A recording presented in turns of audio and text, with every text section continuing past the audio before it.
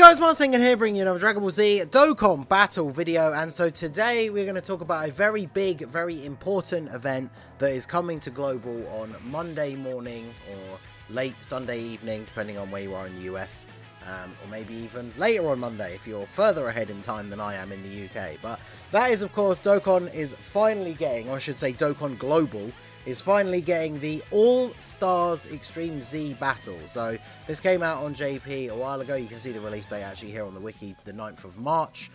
Coming to global now, and to be perfectly honest, with Raditz celebration, not exactly the most hype thing. Global players pretty much anticipating to skip Raditz. Obviously the Turles EZA is coming out at the same time. That is something we have all been looking forward to, but this is an event that you guys definitely should have been looking forward to coming right before the worldwide celebration, because one of the issues that Global always has is we have the anniversary. That's one of the big things that people save their stones for every year, and then literally the anniversary ends and like a month or later we're going into the worldwide download celebration, which is basically the second biggest event of the year. And for Global especially, the dual Dokkan Fest LRs that release as the headline units, which obviously seemingly are going to be a Cooler and Goku of some varieties,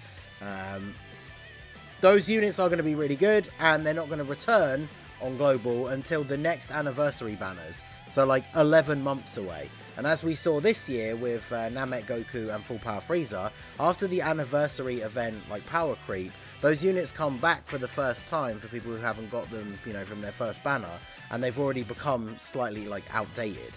So for Global players, it's almost more of a priority to get the download celebration LRs than it is the anniversary LRs, because after the download celebration, which pretty much takes up the whole of September, the anniversary LRs will return on a banner and be available with coins by the end of December.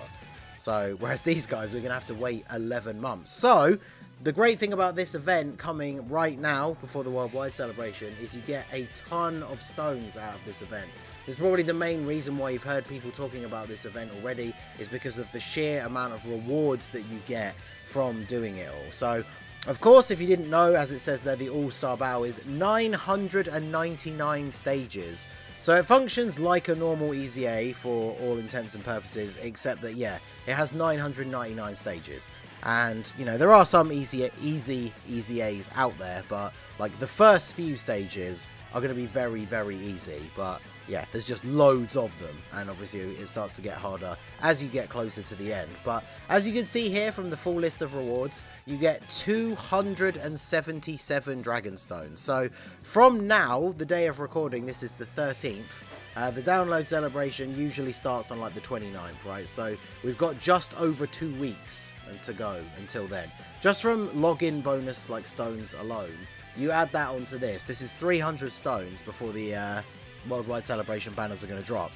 The worldwide celebration banners have the 3+1 rotation mechanic for the summons, so 150 stones gets you 3 multis and a free one. So getting 300 stones pretty much just from this event is going to enable you to do 2 3+1 cycles on the worldwide download celebration banners, whether you want to split them, one for each, or just 2 on the one you're the most hyped about. Like, what better reason to do all of these stages? There's lots of them, but as I just said, you got 2 weeks until the download celebration comes out. You can start working on it, even if you can't finish the whole thing. The fact that you can get so many stones out of this before the next big banners come out is obviously really, really good. You also get 27 of each of the type Kais, so regardless of what typing the download celebration units are, if they don't have farmable super attacks, you're going to have all these Kais ready to go. You also get 3 of the general ones that can go into anyone, but obviously better to use the type specific ones first. Then you get a bunch of Zeni, and you also get a ton of orbs. So like, if you somehow got that, insanely lucky, you could rainbow the 2 new units pretty much with all the orbs that you get just out of this. And of course, Global, we've just had, closing out now last few days, but we've had the every single orb stage available every day. So for me personally, the number of orbs that I have for every type has gone up tremendously. So getting a whole extra bunch out of this is really good as well. So what's the catch? Well, yep, apart from the fact that it's 999 stages, Easy A's, of course, always have a specific team that you have to use, but as you can see from the weakness tab here, it says various, and there are a whole bunch of tabs here that are all named after categories. And as you can see, we're on Dragon Ball Saga. You scroll all the way down. The first, I think, is it 108? Yeah, 108 stages are Dragon Ball Saga, and the enemies are representative of that as well. So you can see it says here, characters from various categories take less damage, mitigate the enemy's damage reduction, and cause increased damage, which is the general, like, Easy A rule for the specific categories. Each different tab represents the various categories. So it looks like you do fight those enemies specific to those categories, but these are the categories that offer the special bonus. So you've got Dragon Ball Saga, World Tournament. Now, it's really good that those two are very early on, because those categories, even if you're someone who has every unit in the game, those categories are not great anymore. So it's good that those are the easiest stages for sure. Then we have Pure Saiyans, which, I mean, is one of the widest rosters in the game, so not hard to make a team for that. Planet Namek Saga, Heavenly Events, Android/Cell Saga, Otherworld Warriors, Majin Buu Saga, GT Bosses is a bit of a wonky one, I guess, without, you know, all the Shadow Dragon buffs from the anniversary. GT Heroes, Shadow Dragon Saga, Goku Family, Realm of Gods, Movie Bosses and Heroes, Universe 6, Defenders of Justice, Future Saga, Terrifying Conquerors, and Universe Survival Saga. Now, that's a lot of different categories, and if you are newer to the game or you're somebody who is free to play, there might be a couple of these that you're noticing that you really can't make very strong teams for. And normally for Easy A's, I do very in-depth team building guides, but, you know, there's so much to go over here. One of the things that I can say from experience, and from speaking to JP players as well, on my JP account, which is my side account, so I don't have dupes in a lot of units, there's a lot of units I just straight up don't have, I beat the first 200 stages of this, which if we have a look, where does 200 go up to? Is it Pure Saiyans? No, we've already moved into Planet Namek Saga. So I'm already deep into the Planet Namek Saga section of this on my JP account, and I just used a GT Heroes team. I didn't even have my own anniversary LR Super Saiyan 4s, so I was just using GT Goku as the leader, and a friend LR Super Saiyan 4s, and like I say, a lot of my units on JP don't have dupes, they're not link leveled, and I managed to get all the way through to stage 200. It's only because I haven't really bothered to play the JP account recently that I haven't done any more. Because unfortunately, like a normal Easy A, it is a bit of a tedious thing to do, especially when the early stages are so easy. You're just going through the early stages, stage after stage after stage, and it's not particularly difficult, so you don't have to like engage your brain all that much. You just have to put the right units in the right slot and pick up the orbs, and you don't really need to think much more about it than that for the first few stages. So don't worry too much if you can't make some of these categories in the earlier stages. GT bosses, like I said, we did at least get the benefit of having all the Shadow Dragons upgrades, like I did for the Vegeta event mission. You can just run a full Shadow Dragons team, but again, any one of these categories that you can't make a full team, just see what you can make with your box. Bring your most powerful team. If you can, bring a few units from that specific category on that team. Like say, for example, you have AGL Cell and you have a really good Androids team. You can bring units like Super 17, who is on GT bosses, on that team. He's obviously going to be one of the better units for those stages. But if the rest of your team is powerful enough, you can make it through a lot of these. Some of it will require RNG, obviously, just like with a typical Easy A. If you're bringing in units that are not on the specific category, and then they're like eating a super attack, they will take a lot of damage.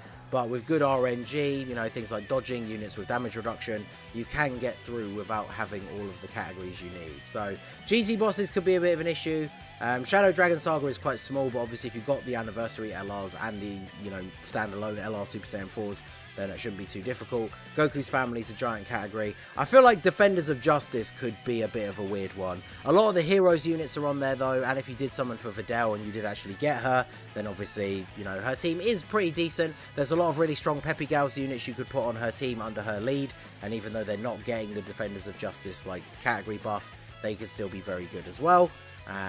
So that one shouldn't be too bad. There are some good free-to-play units as well, because obviously all the Saiyamen characters are in Defenders of Justice. But fortunately, the last couple are, I guess Universe 6 is a bit small. There are some good free-to-play versions of the Universe 6 Saiyans though as well. The only one near the end, I guess, that is on the smaller side is the Universe 6 one, Defenders of Justice. Universe Survival Saga is an interesting one. Obviously, if you've been playing the game since the last anniversary and you have a bunch of the 6th anniversary stuff, then this one shouldn't be too difficult, and there are some good free-to-play options for that as well. So, like I say, I'm not going to do a full in-depth team building guide. These earlier categories you can probably just blast through with your most powerful team, especially if you're somebody that did pull like both of the anniversary LRs and can build very strong teams for them. And always remember, as you go through the enemies, you know, the cheat code units. Like if you ever come up against Pure Saiyan or Universe Survival Saga enemies, which, you know, you will be in the final stage, Universe 6, some of these guys are, I don't know if Champa is, but some of these guys are as well. So you can use those units like Tech Caulifla that gets guaranteed dodge, God Goku against Pure Saiyans or movie bosses enemies. So even though they're not necessarily on the right category, if you're fighting a Pure Saiyan or a movie boss enemy, God Goku, even without a leader skill, is not going to be taking huge amounts of damage. So there are a few like cheat code units that can get around specific enemies, but all in all, it's just going to be a case of bring the best team you can for that category if you can build a team for that category. Otherwise, just go in full force with your most powerful team. Try and lean a bit more towards having, obviously, type advantage over the enemy you're going to be fighting, since your unit's not in the right category, you're going to be taking a lot of extra damage anyway. But with good RNG, you will be able to brute force through a lot of this. And even if you can't complete the entire thing, you get a ton of rewards. Like if we go to Future Saga, this is stage almost 800 up to 836, and as you can see, the rewards are staggered along the way. So you get some stones, not from every single one. There's already a bunch of Kais in here. There's orbs on like every step, and of course all of the previous like pages are like this as well. So you are earning a bunch of these rewards as you actually get through. So do your best to get through as much as you can in the 2 weeks. Get some extra resources ready for the worldwide download celebration, and let me know what you guys think of this event coming up. For anyone curious as well, I think JP players were saying, to those that kept track of the time, even though they didn't necessarily do it all in one go, it can take around 18 hours or more to actually get through the entire thing. So yeah, let me know what you guys think. Let me know how you get on. Are you hyped for the worldwide download celebration? Are you going to farm this out completely? I have actually seen some people in the comments of the previous video talking about the confirmed release of this, that some people are planning on saving it as like emergency stones. So if an event is coming up and you don't have a lot of stones, you could then finally go and do this, and you are getting, like we said at the beginning, close to 300 stones. But obviously for people who are a bit tapped out from the anniversary, this is the perfect way to restock before the worldwide download celebration comes out. So let me know what you guys think down below in the comment section. So that is going to be it for the video, guys. This has been the Masked Ningen. Smash that like button, subscribe to the channel if you are new. Check out the links down below for the Discord and the merch store, and I will see you all again soon. Have a good one.